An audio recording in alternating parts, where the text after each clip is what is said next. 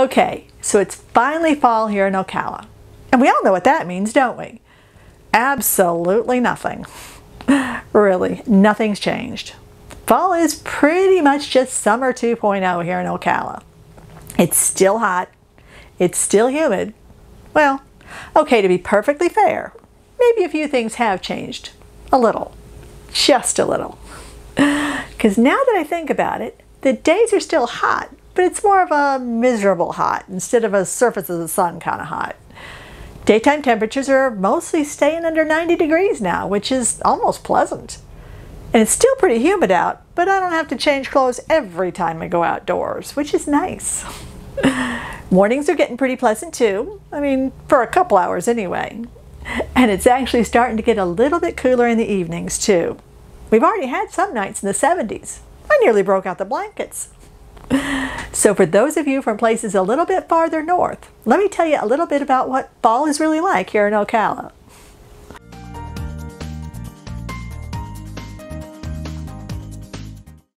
Well, first of all, the temperatures. Now, I've already touched on that a little bit, but I'm all about the details. In September, our average high temperature is around 90 degrees and our average low is about 70. In October, we're looking at an average high of about 84, and our lows get down to the low 60s. By November, it's a cool 72 during the day and a fire pit friendly 53 degrees at night. Of course, that's not written in stone. I can remember at least one October when we had our first freeze the very end of the month. The night before Halloween, actually. That was a shocker. So no, we probably won't be pulling out the winter jackets for pumpkin season. But we do look forward to opening our windows again and letting in all the fresh fall air. Even if we can only do it after dark or when a cold front sweeps through for a couple days. Now, fall also means no more mowing the lawn for a while. Well, okay, not in September. We still have to mow in September, just usually not as often. But by early October, the grass is mostly gone dormant, so we can pack away the lawn equipment. And we don't have to worry about getting out the snow shovels or the blowers either. Of course, we do get some falling leaves, but not those huge piles that I see on TV from more northern climes. Although those do look like a lot of fun. Not the breaking up part, but the jumping in part, that part I could do. And you won't see all those fantastic fall colors down here either.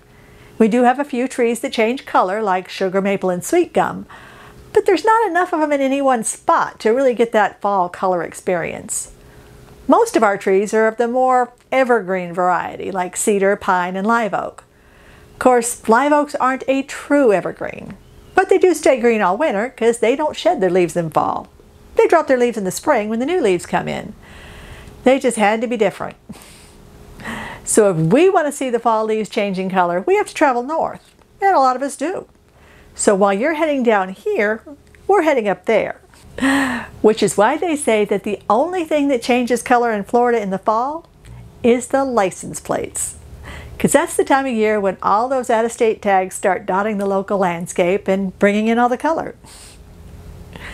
Now, rainy season starts winding down in fall too. Our rainy season starts in early June and usually lasts through late September, early October. So by fall, we're not having afternoon rain showers on a daily basis, which is nice. Just in time for fall barbecue season too. Of course, barbecue season is pretty much year-round here. Just in the summer, we tend to cook outside and eat inside in the air conditioning, and away from the bugs. Fall is also the start of more outdoor activities like autumn festivals and the First Friday Art Walk that goes on at the Ocala Square on the first Friday of every month. Every year, September through May, from 6 p.m. to 9 p.m., you can wander around downtown and just have a great time. Local artists have their works displayed for sale on Square, and there's live entertainment, and while you're out checking out the art, you can also take advantage of all the downtown shops and eateries that stay open for the event. It's a lot of fun. Fall is also when Shalom Park starts a lot of their extra activities, like the Park After Dark concert series, the Sunset Cinema, and the Harvest Festival that they put on every year. Another thing we here in Ocala look forward to every fall is the start of stone crab season, which runs from October 15th through May 1st. Now, if you've never had stone crab, well, let's just say you're in for a treat. They're kind of pricey, but they are worth every penny. And towards the very end of fall in November, that's when the manatees start heading back to the springs for the winter. Now, I admit technically that's not in Ocala, but it's just a hop, skip, and a jump to Crystal River from here to see them up close and personal. And since I am talking about what we do here in the fall, there's a whole lot of people that live here that still go to see the manatees at least once during the season every year. A lot of us go a whole lot more than once. Guilty. There are a couple of downers to fall here in Ocala though. One is that fall is still hurricane season. Hurricane season runs from June 1st through November 30th. But like I've mentioned in a few previous videos, hurricanes are not really a big worry here in Ocala. We're pretty much in the middle of the state, and any storms that come from either the Atlantic or the Gulf have to cross a whole lot of dry land before they get here, which pretty much kills their mojo. We might get a tropical storm or a lot of wind and rain, but it's not like those pictures and videos that we've all seen on the Weather Channel from places that get hit on. I mean, yeah, you have to be prepared just in case, but we're in a pretty safe spot here weather-wise. And the other downside to fall in Ocala is love bugs. If you're fortunate enough not to know what a love bug is, count your blessings. A love bug it's a little tiny black flying relative of the marsh fly. Now there's an old wives' tale that the University of Florida developed them to eat mosquitoes in an experiment that went horribly wrong. But actually they migrated up from Central America and they made it to Florida sometime in the 1940s. They don't bite and they don't sting, but they are super annoying just the same. They start hatching out twice a year, once in May and once in September, and they stick around for several weeks. They only live 3 or 4 days, so 2 of them are usually stuck together trying to create the next generation while they can. Hence the name, love bugs. They love temperatures over 84 degrees, and something about the smell of asphalt or oil vapors really seems to attract them. So you find yourself driving through clouds of them every time you drive anywhere. And the most annoying thing about driving through love bugs? Those dead little bodies absolutely eat paint.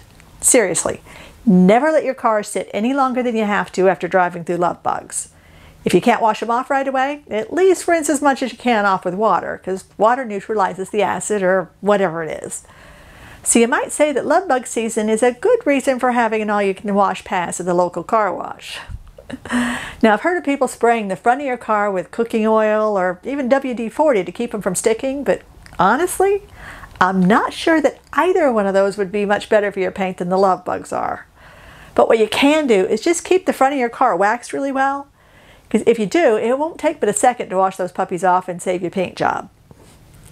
So all in all, maybe fall is a little bit different than summer. It's maybe not like fall up north, but pretty nice just the same. So wherever you call home, if you're heading into the fall season and hoping to find a more temperate spot to land before winter, Ocala might just be the place for you. And I'd be happy to help you find a new place to call home here. And if you already live here and want to sell your home and move somewhere else, even though I can't imagine why, well, I can help you with that too. Just get in touch and I'll get started.